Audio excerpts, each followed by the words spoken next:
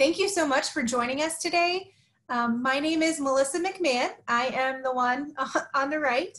I am the Youth Protection Specialist. I joined Kiwanis International in January, and prior to that, I worked for State of Indiana government, local government. I worked for the Department of Child Services, the Health Department, Family and Social Service Administration, and I have a background also in criminal justice and victim services. And then you can also see a picture of Miss Michelle Studi Campbell, who is the Executive Director of our Kiwanis Youth Programs. And you might recognize Michelle was actually the Director of Youth Protection last year, and then she was promoted to Youth Programs. So she helps me out quite a bit as I am learning and am presenting a lot of information related to youth protection. So I welcome you all here today. Why does youth protection matter? Kiwanis International, our youth programs, we serve over 335,000 youth. That's a lot of students from all our different program lines, from our K Kids to Builders Club to Key Club. And globally, 1 in 4 youth will suffer some type of abuse. This is a statistic from the World Health Organization. And 85% of the child abuse victims never report their abuse. And sometimes more than 90%, that's more than sometimes, more than 90% of abusers are people that children know, love, and trust. And we know that abusers often take advantage of privacy and space that they may groom their youth over time. Abuse, 85% of child abuse victims never report.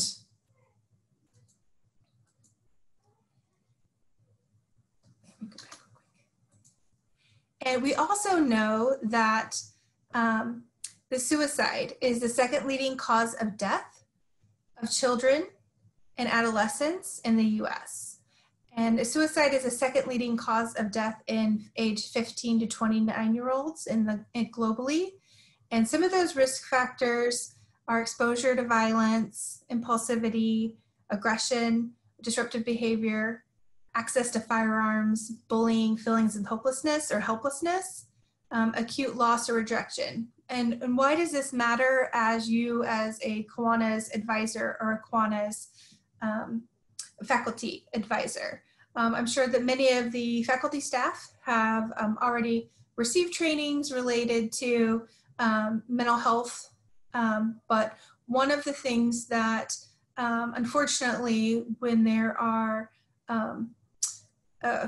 possible risk of suicide, there's also, there could be due to abuse. There's been trends related to that. So youth protection compliance. What is youth protection? So the main goals that Kiwanis Youth Protection we've established is to protect youth members from predators. We also want to empower and educate all our adult members with best practices when working with youth. We also want to provide youth with positive skill development tools designed to inspire and engage our future leaders to be their best. Our goal is that we have 100% compliance throughout all of our youth programs. And when we talk about compliance, we are talking about meeting those requirements that are in our policies and procedures. And I'm going to talk about those in detail a little bit more.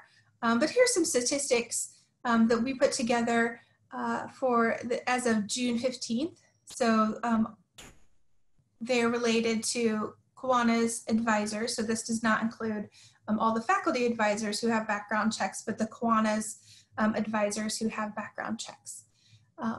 So currently there are there are 8,852 service leadership programs. And so I may say the word SLP today, and just as a reference, that is Service Leadership Program. So that includes Key Club, CKI, Builders Club, it includes all of the program lines when I mentioned SLPs. So Kiwanis sponsored, so that would be like a Kiwanis Club sponsors an SLP. There are 94% of all the SLPs are sponsored by a Kiwanis Club. We also, Kiwanis Advisors on Record, we have 78% of advisors, so that number is 6,913 we have on Kiwanis Advisors on Record, and of those we have 5,000 background checked. So we have about 73% of our advisors that have background check, and our goal, like I just said, was 100%. So we have 100% that we'd like to have all our advisors. It's a requirement, and so we're pushing for that. This slide, it's a little hard to see. I apologize for that. I tried to get all of the North American Service Leadership Clubs districts listed on here. So this basically, the statistics that I just showed, this breaks it down by district. And then I have the next slide is by Key Club. So you can see that we have in the middle, we have SLP clubs with an advisor background checked, and you can see what the district breakdown is. And this is numbers that I actually provide to the Kiwanis Youth Protection Managers at the district level on a quarterly basis. And then these numbers are the Key Club districts that are broken down and very similar. So out of the 73% that I said of all SLPs, we have about 69% of the Key Club advisors, and again, these are Key Club Kiwanis sponsored advisors, have background checks, and our goal is to have 100%. Youth protection ABCs. We've broken our youth protection program down into ABCs. A is for accessible training, B is for background checks, and C is for culture of care. And I will be talking about a little bit of each of these. But here is a screenshot of the newest version of our youth protection policies and procedures. And this includes updates that were approved by the Board of Trustees in October 2019 and also February of 2020. So this 2-page document can be found on our Kiwanis.org youth protection website. Every Kiwanis district is expected to provide an educational forum or workshop at every district produced convention or conference regarding these guidelines and best practices for working with youth. I also want to say that in the next few slides, we're going to be talking about some of the different areas that are covered within the policies and procedures, but this presentation is not fully comprehensive of all the different things. So I encourage all of you to go in to our website and download this and share with your local club and your other advisors that you're working with. Another aspect of training, so while we might have district training talking about our youth protection policies and procedures, after months of preparation to meet Kiwanis' unique youth protection training needs, we partnered with Presidium, and the training site went live in February of 2020, and we set up administrators and club advisors to automatically receive their login credentials so that they can complete designated trainings. So as you can see to the right, there are, it's just basically a screenshot of the Presidium portal. And if you're asking who is Presidium Inc., they are actually a training provider and also a model organization for the last 25 years doing research in child abuse prevention, child and sexual abuse prevention and intervention, and have different models. And so we actually had a contract with them a year ago, and they actually came in and talked with our youth protection staff and did an assessment of our youth protection practices and policies and procedures. And based on some of their recommendations, to strengthen and enhance our policies and procedures, we've made some changes. And this new training, very high quality videos that as a Kiwanis advisor you can click on. And so they're actually advisor trainings. They're maybe 15-20 minutes long that you can click on. And once you complete the training, it's good for 2 years, and it automatically, your compliance or your completion information is immediately reported to our Kiwanis reporting, so I can track and monitor how many people have completed that. Looks like, sorry, Linda, that you can check the recording. Sorry that you're gonna miss us. Also for chaperones. So service leadership adult chaperones are now required to complete a chaperone training through our youth protection through this module. And if you have, for example, planning your decon for next March for your Key Club decon, and you have chaperones and you want to get them access to the youth protection training, you can contact our youth protection email, which is I'll give you at the end of the slide deck, and we can get them set up, manually enter in any of your chaperones who are going to be chaperoning an overnight event like a decon convention. So as a Kiwanis advisor, so here's a little FAQ. I didn't receive the email from Presidium. What are you talking about? I don't have my login information. What should I do? I don't understand about Presidium. So again, these slides will be shared. I'm happy to share these afterwards, and also I'm sure this presentation will be recorded so that you can have access to this. But you can contact Presidium directly if you are a Kiwanis member who is an advisor or a district administrator. You can contact Presidium either through email or their 1-800 number, or you can contact me at youthprotection@kiwanis.org, and we can resend your information, your login information. And it's just a simple Presidium website, logging in, and then you click the videos to watch. The one thing about the videos, I will say, that they are focused on child abuse prevention and social media safety of the students. So whereas our Kiwanis policies and procedures are related to how you handle transportation or social media within your Kiwanis club, these are more related to looking out for possible signs of predators, or if you see different behavior changes in the students that you're working with and you're curious about, wonder why they may be showing signs that they've been abused. Those are the type of training topics. And if you are a faculty advisor and you would like to take this training, you can also email Youth Protection at Kiwanis, and I can manually get you set up. And yes, if you are a teacher advisor saying, I don't know if you should be here or not, I would say yes, it is good to know that some of the new policies and procedures that I'm going to talk about in a few minutes. So Kiwanis youth protection policies and procedures related to social media best practices.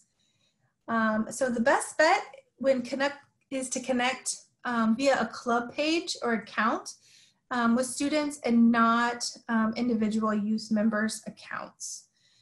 So we say to never initiate following, friending, liking. I have a couple of icons related to a couple different social media platforms, but for youth protection purposes, and not only for you as the advisor, but also the student, keeping that separation and that professional relationship so that there is, you're treating all of your social posts and interactions as public facing. Also, part of our best practices is not posting pictures of youth on your personal social media page. use that club page, that local Key Club page, as long as the students have signed their photo permission and photo waiver. And I see a question, do we still use safe hiring solutions? Yes, we do. Will this replace the requirement for a background check? No, so that's a good thing. So the Presidium trainings are trainings. It's a 15-minute talking about how you, as an adult, can look for the warning signs for child abuse. Safe hiring solutions, and I'm going to talk about that in a minute, are background checks, and that is a screening tool that we use. Another best practice is using the rule of 3. Always include parent or guardian or another adult, and not engaging in one-on-one communication with the youth. So here's a scenario. So Pat is a new college grad and a former Key Club youth leader. Pat is a member of the local Kiwanis Club and will be a Key Club advisor. Pat is also a communications and marketing professional. Pat is very enthusiastic about the new role. Pat friends the faculty and students in the club on Facebook. Pat posts photos of the first meeting on Facebook and Instagram, and even creates a new Key Club Snapchat filter. What do you do? So based on this scenario, if you could just type in the chat box so that I can see, and what would you think? What would you do?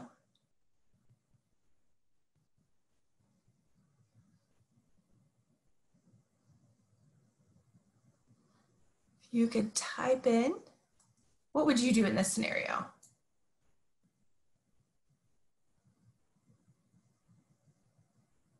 Okay. So it all depends. If Pat has the appropriate permissions and waivers from the school and the guardians to post and is using the club page, then it's okay. But if it's on their own page, then it's not okay. Like I said, the personal page. So policies and procedures related to transportation best practices, and many of you already know this, but this is in our policies, that at least 3 people in the car. So again, safety for the student, safety for the adult advisor, students right in the back seat. Approval needs to be given from parents and guardians. Also follow local school and local law policies, driving, seatbelt, that kind of thing. Another tip that we like to remind people, so say that there are 2 people or 3 people in a car and you drop someone off, making a log, like this is when I dropped off the student, this is when I picked up the student, you know, whether it's a mental note, a note in your phone, so that if there's ever any question about a student being alone with an advisor in a car or in an uncomfortable situation, that you have a log. Or that you have some kind of notes that you can refer back to. Medication. So possession of prescription and non-prescription medication should only be allowed with written permission from a parent or guardian.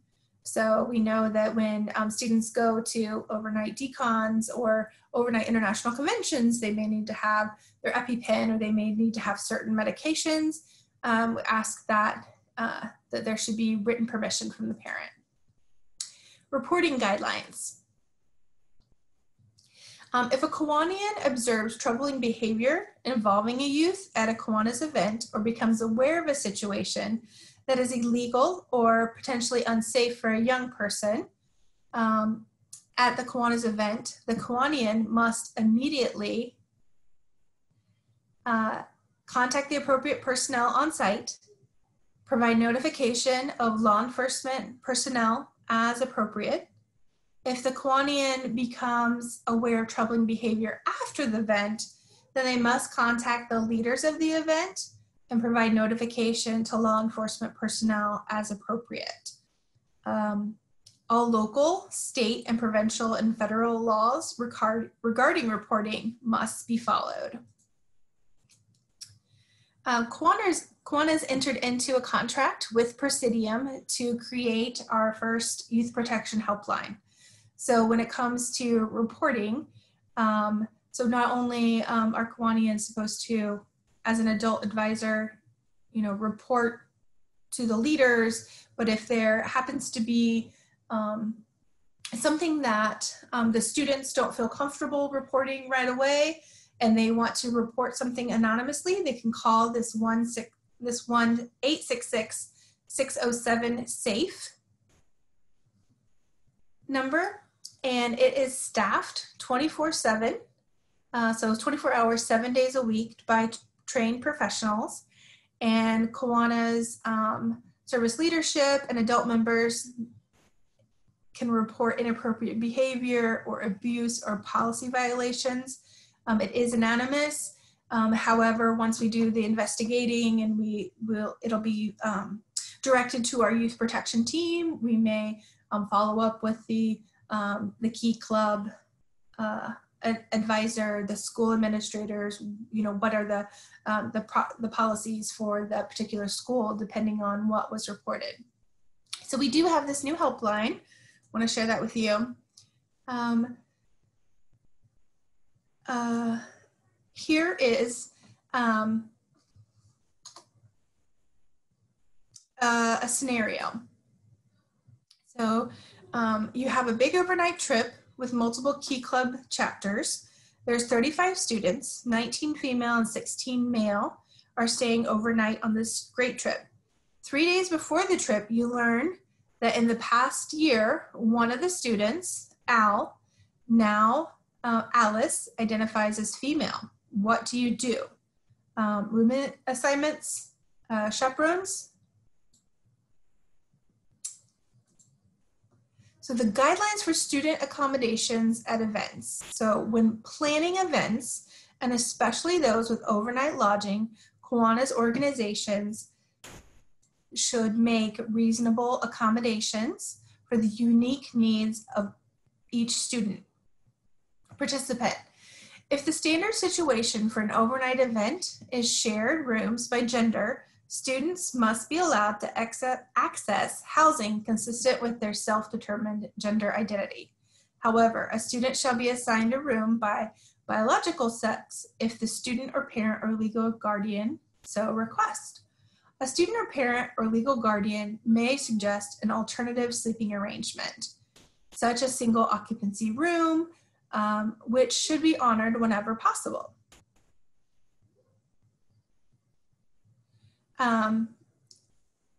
However, students cannot be required to stay in single occupancy accommodations, nor should those arrangements be made without the consent of the student or parent or legal guardian. B, roommate disagreements should be addressed and resolved with the best interests of all parties in mind. If a disagreement cannot be reconciled, no student should be forced to reside with another student. And C, all students must be allowed to access restroom facilities consistent with their self-determined gender identity. Event organizers should choose facilities that can be adapted to accommodate these requests in accordance with the guidelines. If a facility is unwilling to accept the guidelines for any reason, then a different location should be considered. Volunteers have an obligation to maintain student privacy and cannot disclose or require disclosure of a student's sexual orientation, transgender, or gender nonconforming identity, biological sex, religion, disability, medical condition, or other personal information to anyone, including other students, without the consent of the student. So real quick, before I move on to background checks, I have a couple questions. So for the car scenario, there is just one student in the vehicle with the adult after the others have been dropped off. I recall guidance about having the student call home and leave the phone line open. That is a really great best practice. And I would definitely say, as I said, keeping a track of when the student was dropped off. That's also another good best practice. I have Diana's question. Is there a rule of male-female ratio when transporting students? We do have a rule related to overnight accommodations. I currently, we have the rule of 3 in the but not for transporting students.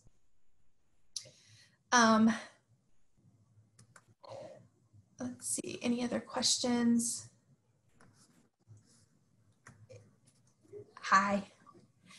Can you, Michelle is joining us. Can you talk, Michelle, or not? Yeah, no, I just got the permissions. I've been kind of waiting here, and it seems like questions are coming in now, so I'm glad I could jump in. So just keep going and let me know when you might need me. Okay, sounds good. So talking about background checks and beyond. So why background checks? Through our research, we know that background checks can be used as a screening tool to identify members, adults, potential predators who have a history of violence or child abuse.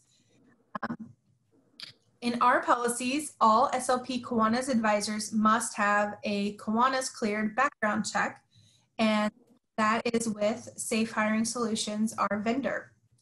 So while Kiwanis is a global organization, we realize that background checks and the mechanics of those checks vary greatly from country to country. And so Kiwanis has partnered with Safe Visitor, Safe Hiring Solutions to conduct searches.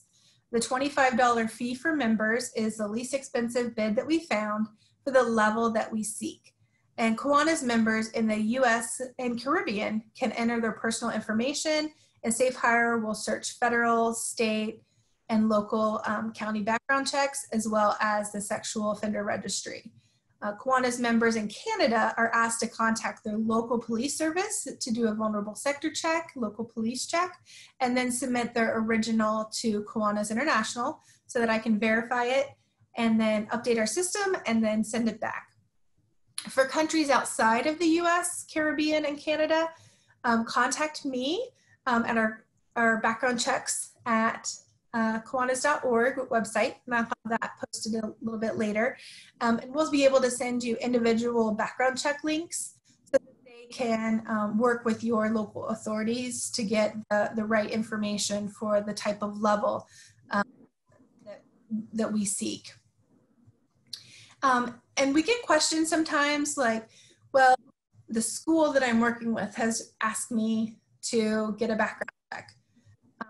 But I'm a Kiwanis advisor. The reason why we ask that you get a background check through our system is so that we can check and monitor compliance. We also have our system set up so that if when your background check is getting ready to expire, you receive a renewal link about a month before so that you have plenty of time to request that link. So this, and we're going to talk about here in just a few minutes about faculty, because I see a couple of different questions related to faculty. But background checks and beyond. So recently, in the last year or so, based on best practices, we've updated our policies and procedures in enhancing background checks for chaperones and club advisors. I am a dedicated compliance specialist. I'm working to better communicate, track, and monitor the data of our compliance, as well as the timeliness of getting those background checks prior to expiring. So chaperones. This is a new policy, or some of the components are a little bit new. But as it has been for several years, chaperones must be 21 years old or older. All chaperones, whether they're club members or non-members, participating in any single day or overnight service leadership program sponsored event must have a clear background check. So if your Kiwanis advisor is there and you actually have a faculty advisor or a faculty staff person who is going to be a chaperone at an overnight program, they will need to have a Kiwanis cleared background check. You must also have completed the Kiwanis International Youth Protection Training. Follow the policies and procedures. So make sure that the chaperones have a copy of the policies and procedures. That 2-page document I said you could download from our website. We also have the requirement for chaperones that there should be a minimum of 1 adult per 10 students. during the entirety of the event. This is a new change. I just want to make you aware of that. And each overnight sponsored youth event must have a minimum of 1 chaperone per 10 students. And the way this breaks down per gender is adult chaperones must include 1 adult male for each 10 youth males, or part of 10. So if that's 8 or 7 youth males, and 1 adult female for each 10 youth females, or part of 10 females. 1 female adult for 5, 6, 10 females. If you're over 11, 12, you need to have another adult. Adults may not share sleeping quarters with students unless it is their child or in a bunkhouse or a camp setting. Overnight events. So all adults, club members and non-members. So this would be club Kiwanis advisors and also faculty advisor members registered or staying overnight at a service leadership program. So this might be next summer when you attend the Kiwanis International Convention. You must have a criminal history background check cleared from Kiwanis, and you must have completed the youth protection training. And also, and what I said is you can contact me. If we have a list from districts, we can get you set up so that you have an email and your login information for that youth protection training. Shouldn't take you very long to complete. There is an exception. If parents or guardians are participating of participating students, so my son is a Key Club member and I'm a parent and I'm not planning on chaperoning, but the convention happens to be in my town and he is going to be receiving an award, I may attend the event for a maximum of 1 overnight stay without a criminal background check. So here is another policy update.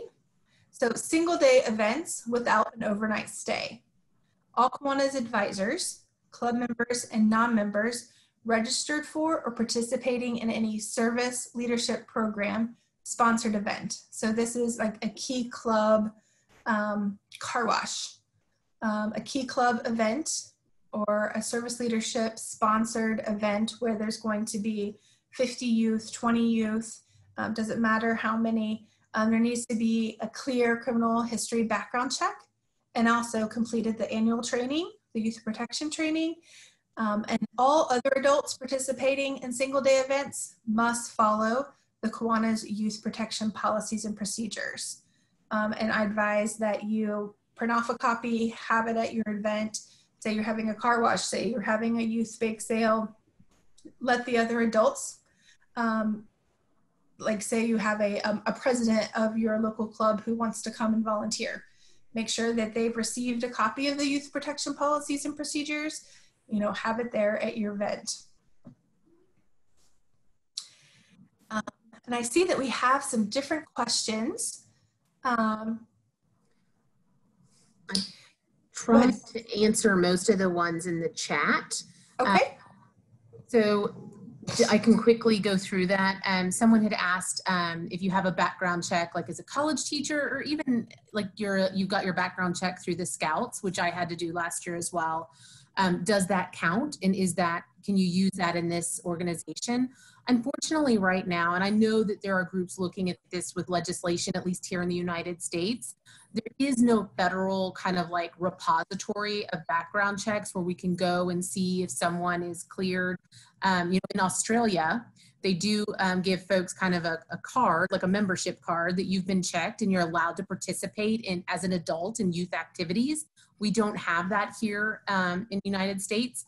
And so right now, background checks are not transferable between organizations, and also the quality and depth of the background checks, it's a complete cafeteria menu. You can choose like 1 county, 2 years, 3 counties, 5 years, and every single county is different in the information they supply. So all of that is to say, we at Kiwanis have to do our own background checks with an approved vendor. We can't just take someone else's. And I know it's a pain, but thankfully they are getting faster and easier, and hopefully one day there'll be a uniform one that is volunteers we can use. I personally had to get 5 background checks last year, so I understand where you're coming from. And then someone had asked about the 2019 ICON background checks. When we called that an extended background check, we went from doing a typical 6 to 7 year check to a 10-year check. That didn't mean that that extended the time of the validation of that background check. So it's only valid for the same 2 years that it's always been. Okay, thank you. And I'm sure there's some questions related to the faculty check, the faculty advisors getting background checks. So here are a couple scenarios just to give you some policy and practice examples. So scenario 1, faculty advisor only works with students on school premises for meeting and events. The school background check is sufficient. So you don't need a Kiwanis, a background check in this instant. You're meeting on the grounds of the school. Advisors should have our youth protection policy and adhere to that, and adhere to your school standards, standards of conduct, whichever policy has the stricter guidance. So scenario 2, here we have, how can, as an advisor, check on the date when we need to get our background check renewed? You can email our background checks at kiwanis.org email, and we can provide that for you. Also, I provide that information to the district level youth protection managers on a quarterly basis, and you can also use them as a resource as well. So for scenario 2, faculty advisors who work with students on school premises and attend events outside of the normal school activities, such as overnights with students, do they need a background check? So effective May 1st of 2020, our new policy is that faculty advisors will be required to have an approved background check through our Kiwanis vendor, Safe Visitor, Safe Hiring Solutions, for any and all overnight stays. They will be required to take our chaperone training via the Presidium and annually review our youth protection policies and procedures. Here are a couple more scenarios. So scenario 3, if a faculty advisor does not attend an overnight, but they will be acting as an official chaperone for any day events outside of the school property or premise. So for example, if they are going to be an official chaperone at the local farmer's market and they're not on school property or school grounds, that faculty advisor will be required to have an approved background check through our Kiwanis vendor for any and all. And they'll be also required to take our chaperone training. Scenario 4, if a faculty advisor does not attend an overnight event, but will be attending a day event, not on school property and not in an official chaperone, but as an adult participant. So for example, if you already have a Kiwanis advisor, say you have 2 Kiwanis advisors and you want to see a show, say the Key Club is hosting a talent show and you just want to go and observe and you're not responsible for any youth at the time of the event, then your school background check is sufficient and you don't have to have a Kiwanis approved background check. We do ask that you adhere to the standards of the school and also our youth protection guidelines as well. Here is another scenario for Melissa, can you go back real quick? We just had someone want us to go back to scenario 3. So faculty advisor does not attend any overnight events, but will be acting as an official chaperone for day events outside of school property and premise. So that's kind of, that's that really new piece. So in looking at our policies, we had a complete audit done this past year, and it was decided that when our Key Club, Kiwanis International Key Club, which we're program of, whenever those Key Club events are off of the school property, including Builders Club, K-Kids, and others, then the faculty advisor serving as the chaperone also has to have a background check verified by our partner, Safe Hiring Solutions. So this is that new piece. And so for scenario 3, that is truly something new that you've seen that went into effect in May. And so faculty. And even though it says all overnight stays, that was just my my typo that it should have said for the day event. So yeah, so what Michelle's trying to say is whether it's overnight or whether it's a day event, if it's not on school property.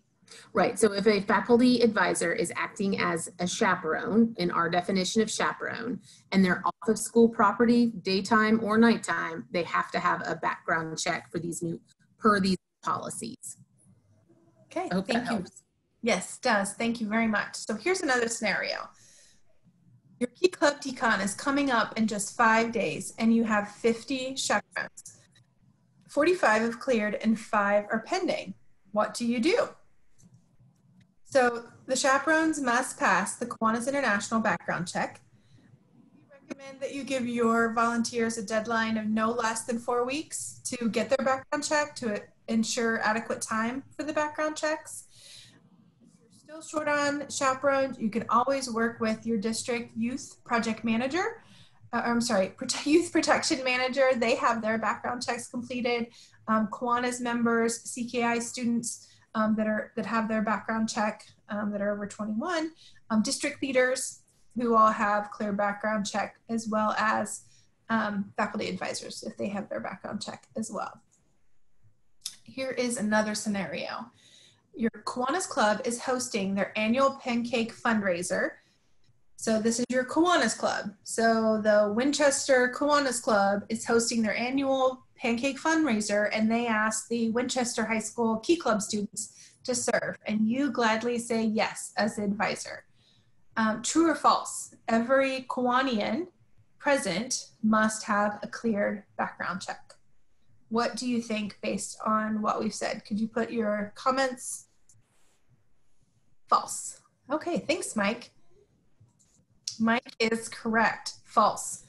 The event is not an official youth-sponsored Kiwanis event, and not all Kiwanians are considered chaperones for this example. So quick question that someone had about virtual events, and I'm typing the answer. Right now, we are reviewing the our virtual events and what that looks like for chaperones and oversight and all of that. We are working quickly and thoroughly to put together a toolkit for the school season, because we know that this time right now is not going to be the only time we have virtual events, and so we are working quickly but thoroughly to get you the information you need to be successful. I do not think it's going to be a 1-to-10 ratio with everybody background checked. We just can't. There's some things we have been doing as we work with our students, like turning off the chat functions, and Melissa's done a great job of compiling some best practices there, and we'll get that out to everybody. So the ABCs, the C in our ABCs of youth protection is culture of care. So our culture of care initiative, this is not a paid initiative. This is, I've had that question before. No, this is just an initiative that not only are we protecting our youth, their physical safety, their safety from abuse or predators.